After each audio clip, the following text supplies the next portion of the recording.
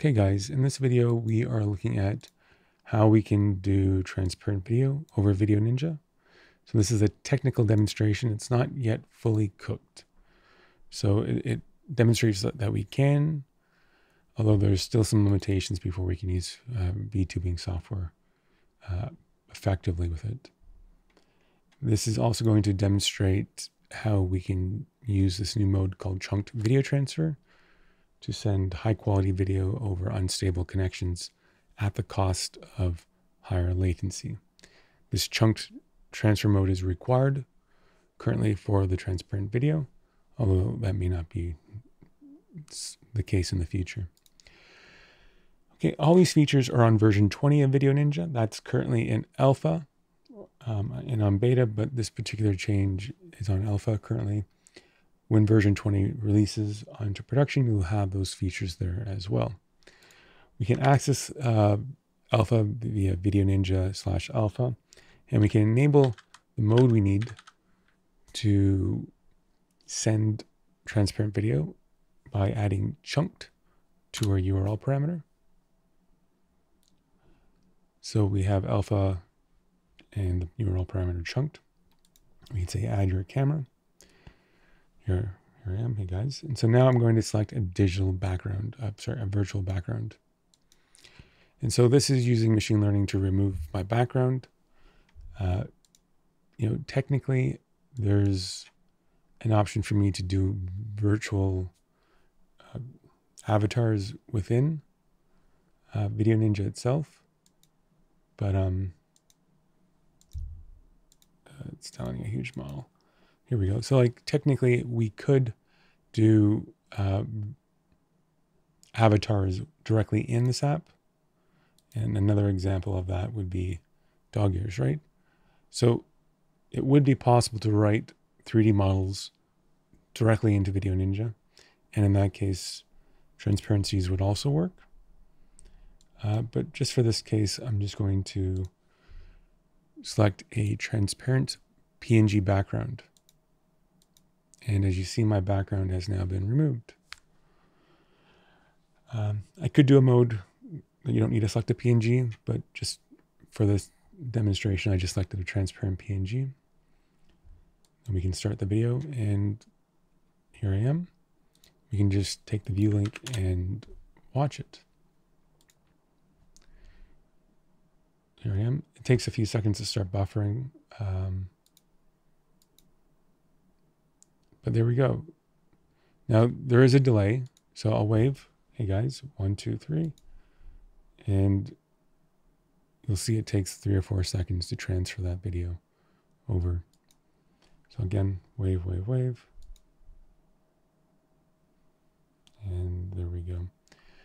So it does work on that front, and we can just demonstrate again that the video is transparent. We can go up here and we can change this color to, let's say, green.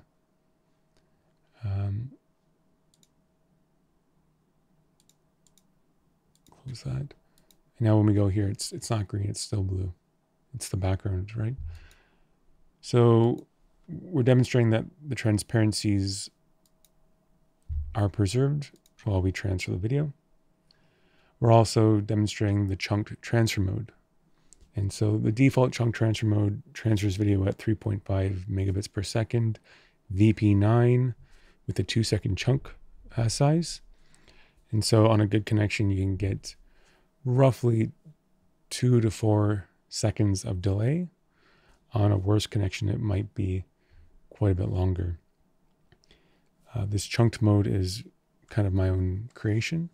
It's not using the WebRTC video streaming functionality. It's using a custom video protocol over the data channels. Hopefully I'll be able to get that latency down to 500 milliseconds or so. But for now, it is what it is. And it does support transparency. The normal WebRTC video transport mode does not support transparency. So that's partly why this had to be done. I might be able to add transparency over WebRTC video via the Electron Capture app at some point, but for now, Chrome does not support it, and so it makes it very hard for me to do it any other way. One of the problems with VTubing software is again related to Chrome. When you select a virtual camera, these tools here, they don't support transparencies.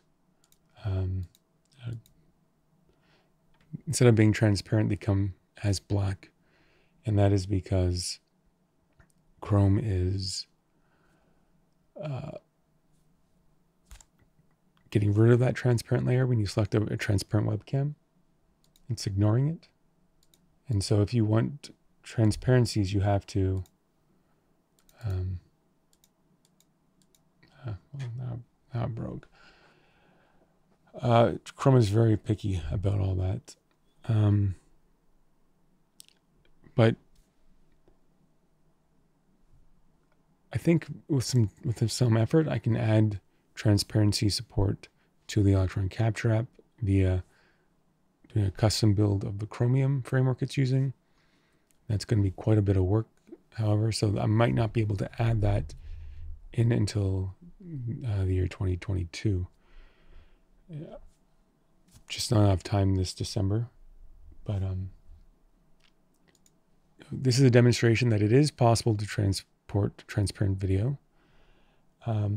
There's one other technical limitation that will be solved soon, and that is OBS does not support my chunked video transport mode yet. Chrome is using a very old version of Chromium, and so until they update in the next version of OBS, which might be coming out soon, this won't work with OBS anyways. It'll work with the Electron Capture app, but then you can't transfer that transparency over to OBS anyways.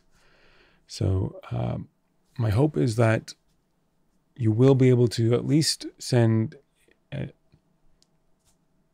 transparent cropped versions of yourself with the chunked video in upcoming versions of this software, version 20. And maybe version 21 or 22, I'll be able to have proper transparencies over the native WebRTC video streaming service. Okay, I hope that makes sense. So this is, again, just a technical demonstration that we can do transparent video over VDONinja, but it's going to be some more time before it's mature enough for actual use. But I am working on it, guys. I'll get it. Thank you so much, and cheers.